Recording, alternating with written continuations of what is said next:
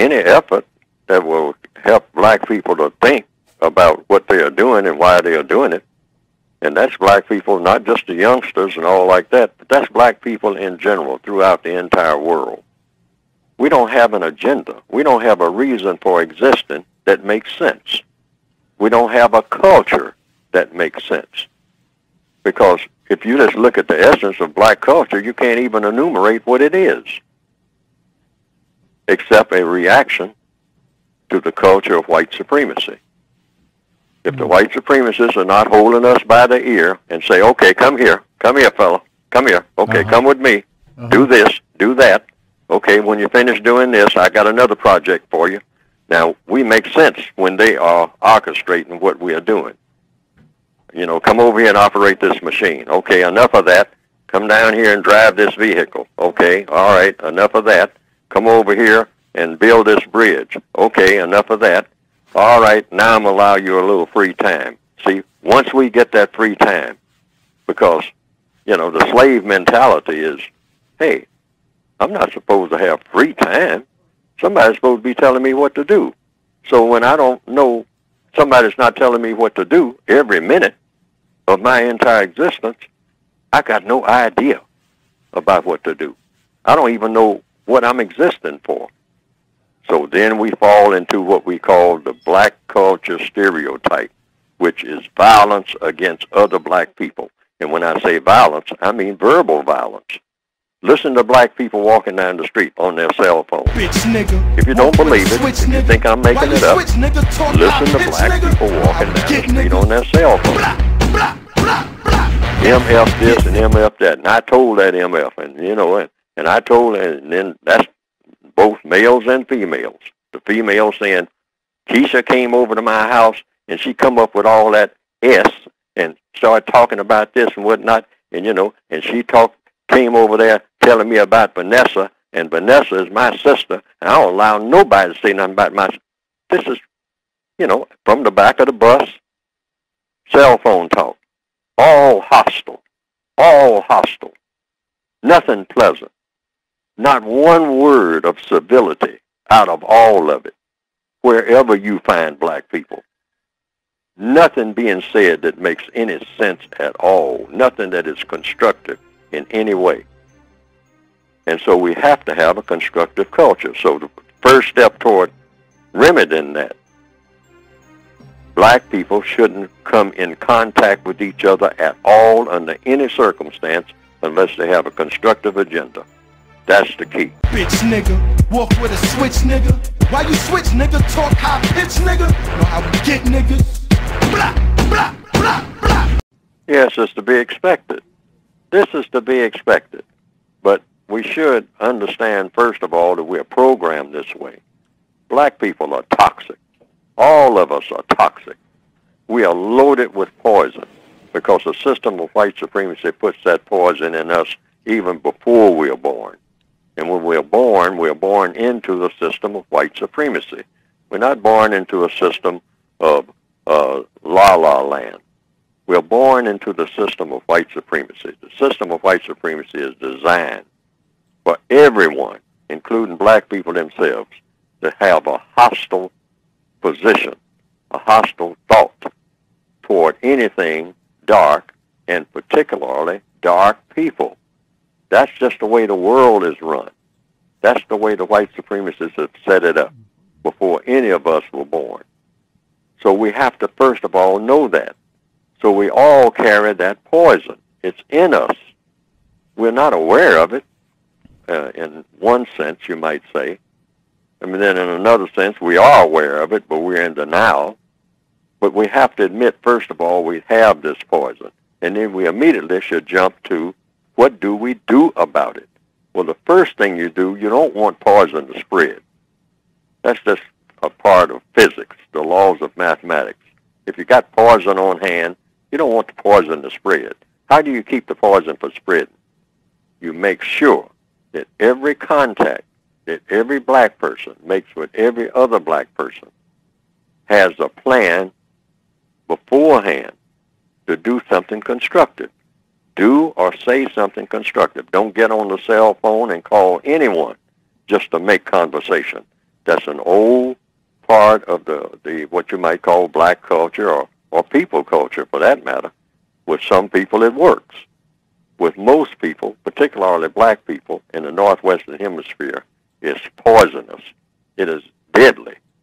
You don't pick up that cell phone and call anyone ever just to chat. Hey girl, I haven't heard from you in a little while. What's going on? No, absolutely. That is poison. Poisonous. In other words, our minds are poison. The things that we are getting ready to say to people is loaded with poison. The way that we look at people, the way that we see the world, loaded with poison. The poison was planted in us.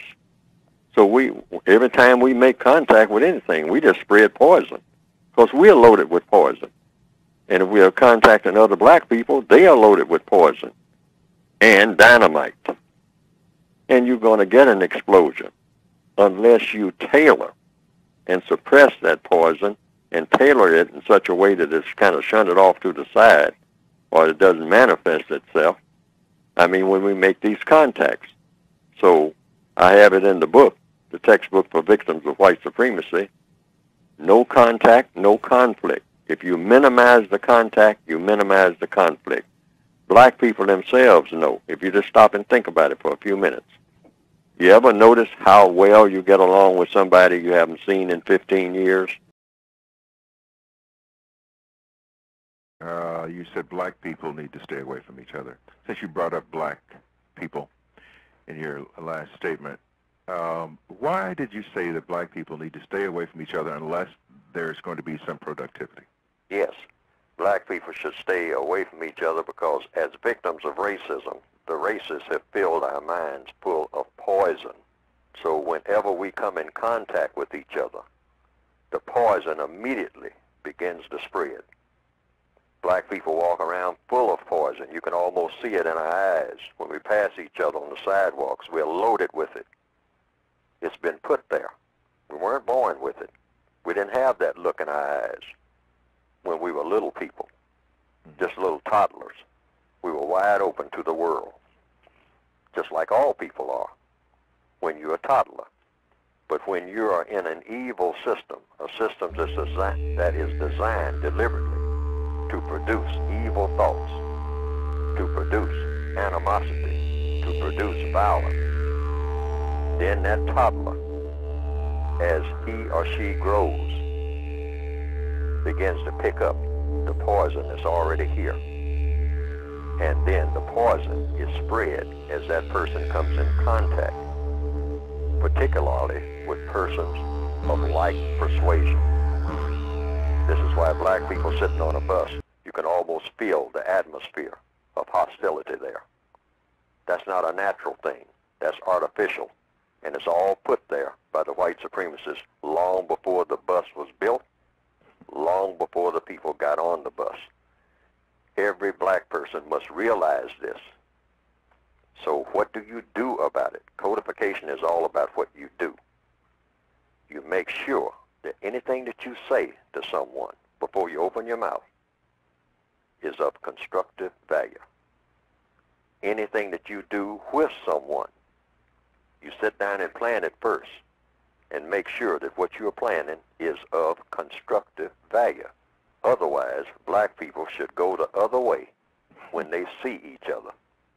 They shouldn't even come in contact with each other. They should cross the street almost before they say anything to each other, because once they say anything, the poison starts, unless they already have something in mind to say that is of constructive value. Now, we just tried this. This is what you call the process of counter-racist codification. You're working against racism right there. But see, black people just cannot continue to do like they're doing, and that is wait until they make contact and then try to figure out what to say and what to do, and it comes out all messed up right from the jump. As we well know from experience, we should have learned that by now. So we should agree that we avoid each other. Avoid each other like we are carrying SARS. That's what I was going to say, put in the terms of that we're carrying viruses. Yes. Yes. There is such a virus as, social viruses. that we send, messages that we send, with eye contact, with everything. This is why you'll find a black person who will gun down someone with a 9mm in a line in a grocery store about nothing but a look. We're so full of poison, we're loaded with it. So if we back off from each other, avoid each other, and say, now I'm not going to say anything to this person that I see coming a block away unless it's something constructive. Otherwise, I'm going to avoid eye contact and every other kind of contact. Well, see, now, there is a governor on black people where that poison doesn't take place. And that is when that same black people, two black people coming down the street, they will start building up poison for each other a block away. But when they come in contact with white people, the poison is nullified because they know that white people can put a hurting on them. They know where power really is. Unless, of course, they happen to corner some white person off somewhere in an alley or something. But black people don't have that automatic poison rising to the surface because the poison hasn't been put there for them to have that kind of animosity toward white people. Now, that's not to say that it should be there, but the poison shouldn't be there at all. Black people should be like Mr. Rogers when it comes to interacting with each other. Is this subconscious that we have this poison in us and that are not aware of it? And I know that the answer to the question, but I have to pose the question to you. We're not only aware of it, we have come to glorify it. Black people wake up in the morning thinking about how we can spread poison among each other. Consciously and we call or it, subconsciously? It's conscious because now it has become the black lifestyle. We call it the ghetto lifestyle. We call it the black community lifestyle. It is a major disaster of the planet. Major. This is why we slaughter each other all over the planet in huge numbers, just like it's nothing at all. It's nothing like the sound of the 9mm, one of Adolf Hitler's favorite cartridges. Hitler's been long dead, and he is reported to have not cared very much for black people. But one of the bullets that came out of World War II was a 9mm cartridge, and it is being used everywhere among black people and glorified as the principal instrument for spreading poison and making death among black people wherever they happen to be. The sound of the 9mm in the night. Pow, pow, pow, pow, pow. Glorified and enjoyed by many black people wherever they happen to be. It is a total universal disgrace. But we have that. So how do you avoid it? Avoid contact. A bunch of black people getting together, 10 of them, with no constructive agenda, always means something ugly. Always. No constructive agenda. Pre-planned in detail.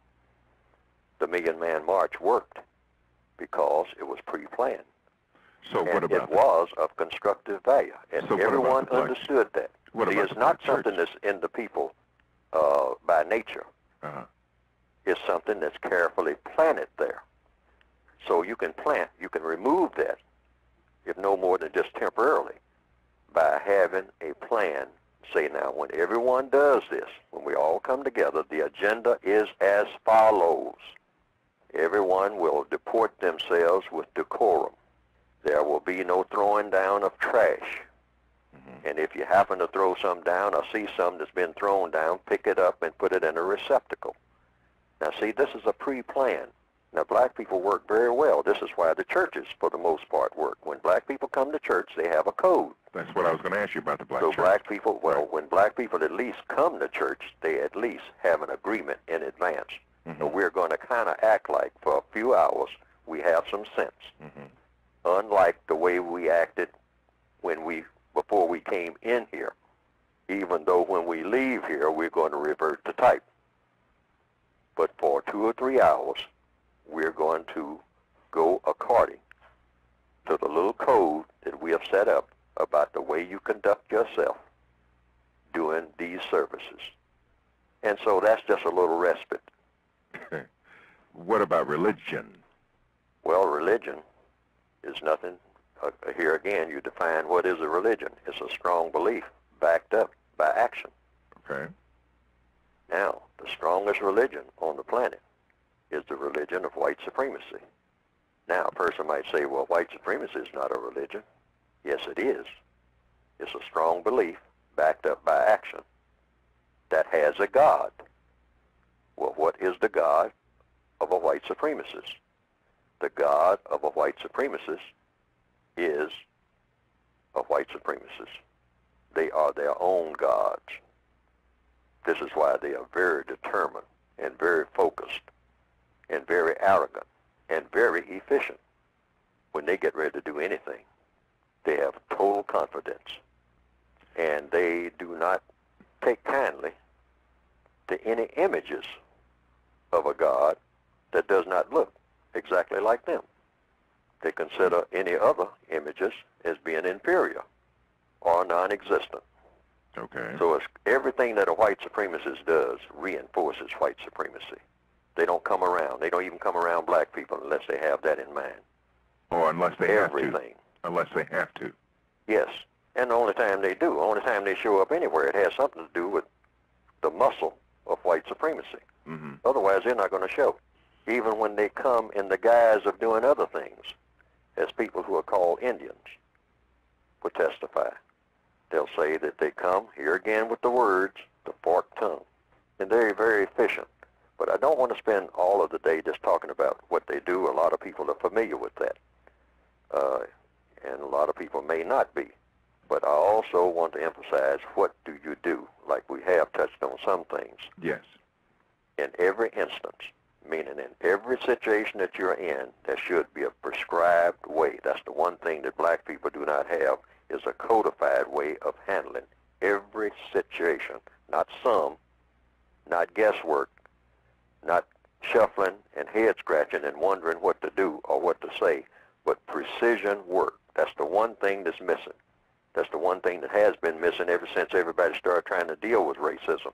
Now, some people have said they've seen some cartoons of my work on the internet that have been presented, and that it pretty well embellishes what I have been trying to say in my textbooks. And to the extent that it does that, well, that has been, from what I understand, some people reported to me, a plus.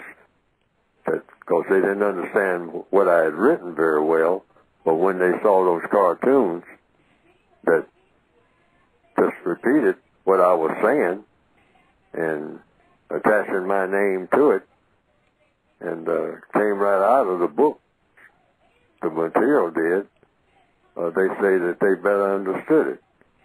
And I can understand that, because people are kind of visual, particularly in the year 2021 now, more visual than ever.